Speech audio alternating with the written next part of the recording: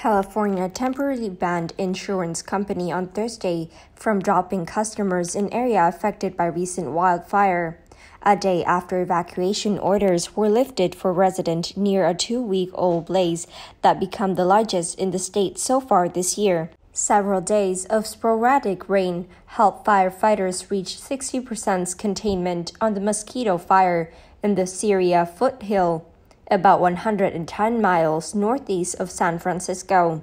At least 87 homes and other structures have been destroyed since flame broke out 6th of September, and uncharted forest land across Placer and El Dorado counties.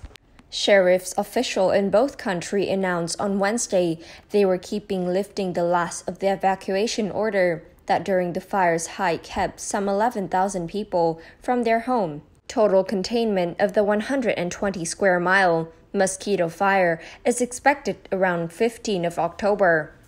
Last week, the blaze surpassed the size of the previous largest conflagration in 2022. The McKinney fire, although this season has seen a fraction of last year's wildfire activity so far. California Infrastructure Commissioner Ricardo Lara invoked a law on Thursday aimed at protecting homeowners in the wildlife pledge status who say they are being pushed out of the commercial insurance market. Lara ordered insurance company to preserve residential insurance for 1 year for Californians who live near one of several major wildfires that have burned across the states in recent weeks.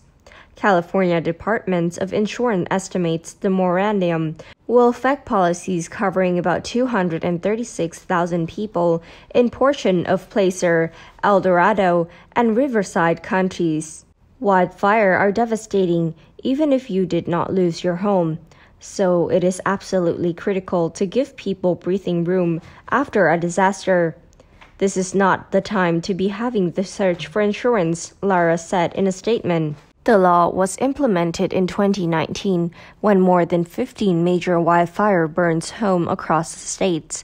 Scientists say climate change has made the West warmer and drier over the last 3 decades and will continue to make weather more extreme and wildfires more frequent and destructive. In the last 5 years, California has experienced the largest and most destructive fires in its history. That's all for today. Thank you and goodbye.